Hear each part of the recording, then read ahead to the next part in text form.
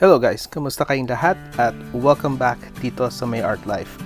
And for today's episode, excited na akong ipakita at i-share sa inyo itong bago nating art material for today.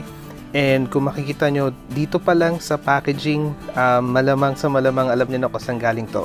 So it's from Ninja Van, and of course it came from Shopee. So let's go ahead and open up the package para ma-share ko na sa inyo kung ano tong bago nating art material today.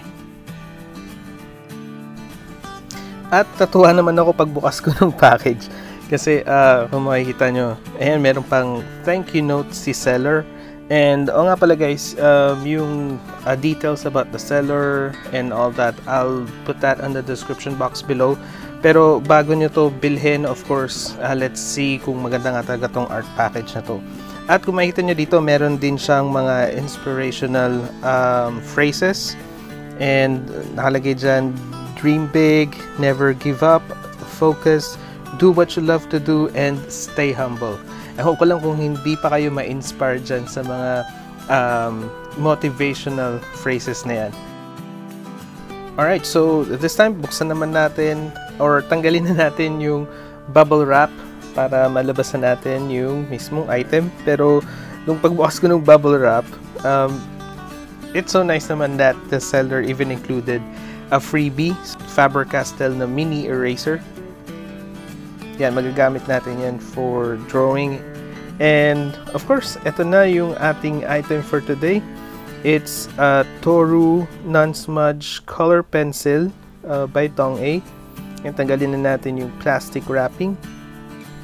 Ito nga pala, habang binubuksan ko yung item, I'll give you a background kung bakit ko binili itong art material na to. Kasi may nakita ko na woodless colored pencil.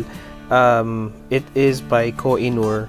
So alam niyo naman na maganda yung product na Noor, pero sobrang mahal nung woodless colored pencil na yun.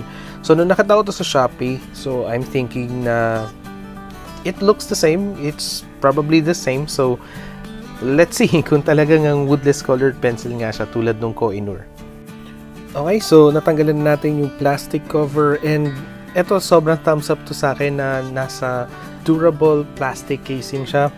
At ito makikita nyo yung product name na Toru, tapos Non-Smudge color pencil, and meron din siyang details na nakalagay ito na no stains on hands after use, and slim shape which guides small hands to grip pencils. So small hands, I guess it's for kids.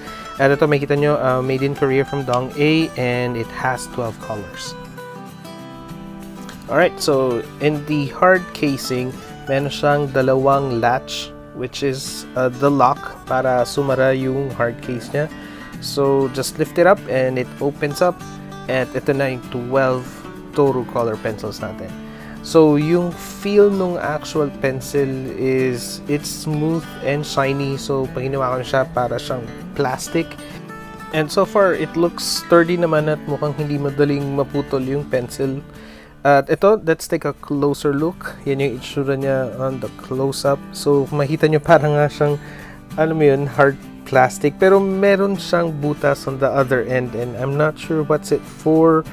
And hollow ba tong pencil na to? So, wala siyang laman sa loob. Well, tingnan natin. Lagyan natin ng stick. And tingnan natin kung gaano kalalim yung butas na to from the other end. Okay, so yan, hindi naman pala ganun kalalim. So it could be something that has to be there during production of the pencil. I'm not sure, pero yeah, those are all of the 12 colors. And right now, let's get our swatch sheet. Yan, and let's try it out. Let's swatch all of the 12 colors that this Toru color pencil has. Okay, I'll start off with a pink. And yan, medyo nilalight ko muna yung color, tas gradually I put more pressure to get more of the pigments out of the pencil. So while I'm swatching, I'll tell you more details or more of my opinions on how this product performs. Alright, let's start off with what you can actually see, which is the pigment. So vibrant naman yung kulay niya, although it's not like a very pigmented na color pencil. And yung color payoff hindi kaagad as in wow yung kulay. Medyo you have to put a little bit more of pressure, tas medyo ilang strokes bago mo makukuha yung full vibrancy or yung full coverage nung colors. And also yung feel nito, and it says, I know it says in the packaging na it's colored pencils, pero these are more like crayons actually. Medyo it's drier, or it feels kind of drier than an actual crayon. Kasi diba yung crayon, we all know it's very waxy, pero this one, it's kind of like drier than the usual crayon. Another thing na na-observe ko while using this Toru is yung ibang kulay hindi as vibrant as the others. Yung flesh tone, saka yung light green, medyo I have to put a little bit more of pressure para mapalabas ko yung kulay niya sa more. And yung iba naman, okay lang, just the usual. Pero yung the lighter the color, mas mahirap palabasin yung pigments nila. Okay, so ito na, we are down to our last two colors. So after nitong brown is yung black, ayan. And yan, malapit na tayo matapos with swatching. And we'll go to our next segment, which is blending naman. Let's see how well these colors would blend, or if it would blend at all. So may kita natin yan in a bit. So this time, tapusin muna natin itong swatching. And ayan, we are all done with swatching all of the 12 colors. And ito, papakita ko rin sa inyo yung close-up shot nung mga colors na ni-swatch natin. At kung makita nyo, shiny siya kasi medyo waxy pa rin siya. Hindi lang siya ganun as in ka-waxy ng regular na crayons. Pero so far, this feels more like a crayon than a colored pencil. Okay, so eto na. Dito na tayo sa next segment natin, which is blending. So meron tayo dyang a little bit of an illustration ng fish, and nalagyan natin siya ng mga bubbles niya. And let's start with a circle, and I'll make the bubbles violet.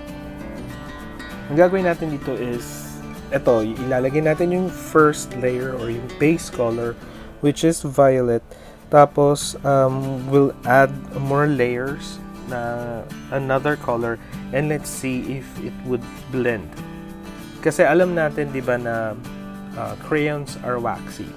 So pag nilagyan mo siya ng another layer or tinry mo siyang i-blend, hindi yun mangyayari kasi the wax stays put. And pag binilda mo pa ng more layers, magfe-flake off na siya from the paper, or hindi na malalagyan ng bagong layer dahil nga sobrang waxy na yung surface. And yung tooth ng paper o yung roughness ng paper, wala na dahil napatungan na siya ng wax. So far, with testing with blending, honestly, nahirapan talaga ako with blending it, and it does not blend at all. So, like I mentioned earlier, this is more like crayons than colored pencils. So ayan, we're done with testing out the Toru Non-Smudge color pencil. And I think honestly they should have put crayons instead of color pencil kasi medyo misleading siya dahil this is more of like a crayon than a colored pencil. And for me, nabili ko siya for 99 pesos. And okay lang naman siya because yung length ng each pencil is longer than the regular crayon. Tas meron siyang hard casing. Kaso nga lang, hindi rin naman ganun ka-pigmented yung each pencil niya or each crayon, I should say. So, I think it would still work if you just use regular crayons na half the price lang than this one. Alright, so those are my opinions of the Tong-A Toru Non-Smudge color pencils. And thank you so much for joining me today, guys. And don't forget to hit that subscribe button, that like button, and also share this to everyone who likes art. I'll see you next time, and have a great day.